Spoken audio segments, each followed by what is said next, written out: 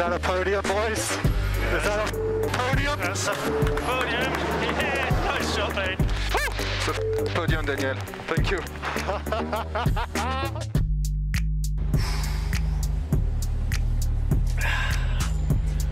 Mother's milk. That was cool. I'm still kind of high on it actually.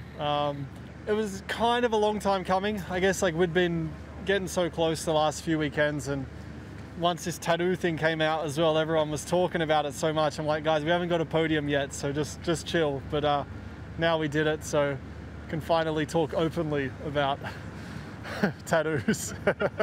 It does seem the talk of the paddock, doesn't it? It's a bet that it's gone quite far. So I got an artist working on 2 designs. Well, I kind of gave him like 2 ideas. I was like, see what you can do with this, and then we'll probably choose which one. But Cyril's definitely down for it. He's not bailing out. I was trying to encourage him to like get it up here, you know, old school style. But I think he's going to go somewhere, maybe down on the ankle or something. But he is going to do it. So that's the main thing. Has he got to wear a pair of thongs when he walks in the paddock then, so he sees it? I'm like, I'll make sure he gets it somewhere exposed, you know. Does it feel good to be back in that position again? Because I know when you're battling for 4th and 5th, the meaning is not quite the same, is it? You know, it's been a long time for me, so that feeling was, honestly, it felt like the first time all over again. Like, that was awesome. And I think as well, because the team, it's been so long, so it's not like, oh, just another podium for them. It was like, it was huge. So everyone had this, I guess, this energy, and there was an atmosphere which was really something to be treasured.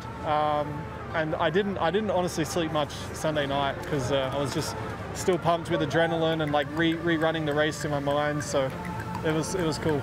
It was a vital podium for Renault. The boss was obviously there, the new boss. When I saw them all standing at the podium, there was more Renault people than there was Mercedes people that had just won the race. You know, it's a big deal, and especially now, you know, the fight's so close and that it's so intense in this midfield that to get a podium, it's a really big achievement. And I think looking where, you know, myself and where the team were last year, you know, we've come a long way, and I think it's, again, we didn't luck into it, we didn't fluke it, but we've been knocking on the door. So it's, we finally knocked it over. I've just come from having a quick chat with Andreas Seidel in the paddock as well, and they are absolutely ecstatic about getting you in that team. You know, obviously I'm aware that I'm going to be there next year, and I'm excited for that. But right now it's just trying to rag everything I can out of the yellow and black car, the Renault, and try and make everything happen. And I think I'm at a point where it's, you know, I feel that a really good balance, you know, with experience, maturity, still a ton of, you know, aggression and let's say passion for the sport. Well, I think you can definitely see that in your driving because you've lifted your game. Looking ahead to this weekend, would you say you're definitely the 3rd best team? We're equal 3rd at the moment. You know, I feel Racing Point, McLaren, and ourselves, we can be.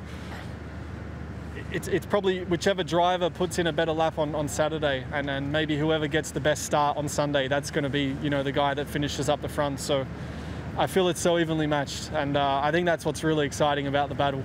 Right, we set you a little task when you were Red Bull. We did a little... Oh, yeah, I'm kind of scared. I want to say I remember, but I'm not sure I remember. You and Max are quite evenly matched.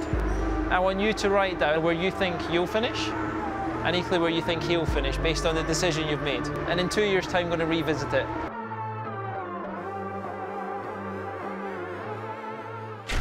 Wow.